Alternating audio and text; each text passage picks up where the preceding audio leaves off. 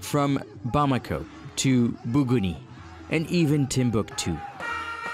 A show of support for the country's military-backed government of transition, which is facing international sanctions and increasingly isolated. The West African body ECOWAS imposed sanctions on Mali last Sunday after coup leader and head of Mali's transition, Assimi Goïta, announced a delay in February's scheduled elections. In response, ECOWAS shut land and air borders to the landlocked country, halted financial transactions, froze Mali's government access to the regional central bank.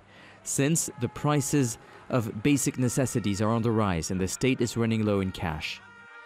The sanctions are against us Malians. We do not need those international organizations like the West African body ECOWAS to tell us what to do.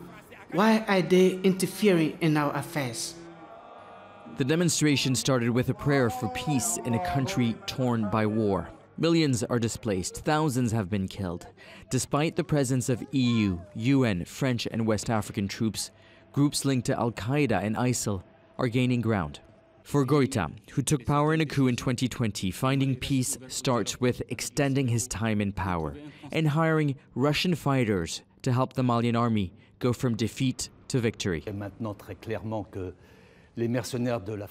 Mercenaries of the Wagner force are present in a significant way.